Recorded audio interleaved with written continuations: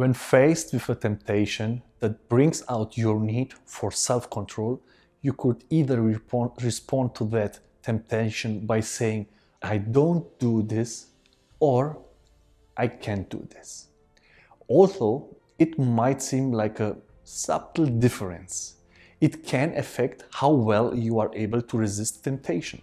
Some psychologists have argued that saying, I don't, signals greater commitment to a goal than I can't. For example, if the waiter wheels the fancy dessert tray to the table after a big meal, I could say to myself, I don't get dessert. Which means that I have personally committed to avoid dessert at restaurants. Alternatively, if I say to myself, I can't eat dessert, then I'm effectively blaming something other than myself for my avoidance. Inspired by this hypothesis, researchers conducted a series of studies to see if it makes a real difference. In one study, they simply trained people to respond to a temptation with I don't do it or I can't do it. At the end of the study, all of the participants were given a small gift for their participation. They could choose between a chocolate candy bar or a healthy granola bar. The people who were trained to say I don't were more likely to make the healthy snack choice compared to the people who were trained to say I can't. So you can implement this in your own self-control strategy to set by thinking to yourself, I don't do this.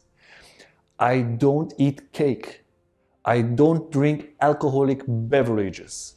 I don't do this. I don't do that.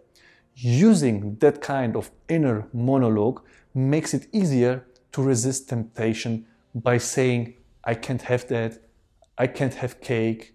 I can't have an alcoholic beverage, and so on.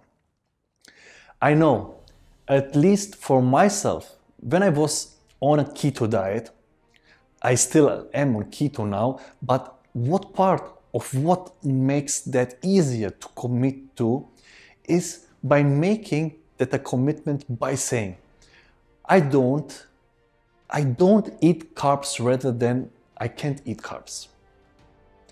Make it sound like some other person is telling me I can't do something, but by saying I don't, I own it, and it helps me to stop and to resist any temptation that might otherwise be in place.